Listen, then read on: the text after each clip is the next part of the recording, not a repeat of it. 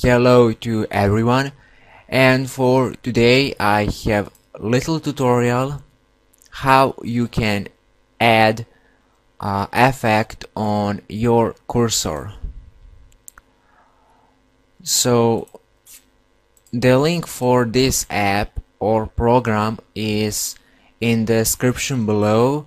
So after you download this application, you need to extract files from WinRAR, and here is the folder. So all you need to do now is just to run this application, iTouch. Click on run,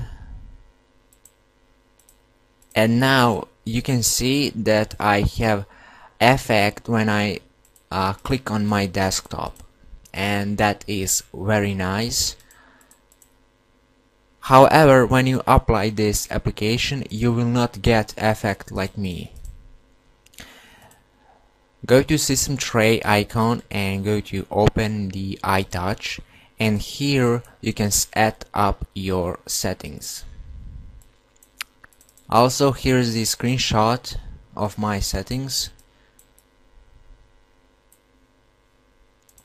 But anyway, just follow these settings and click OK, and you should get effect same like me. And now if you wanna run this application on your startup, copy this folder, or just a second, copy this application and go to start menu, all programs, and now go down to startup and click open. After that, just paste this application here, and that's it. You are done.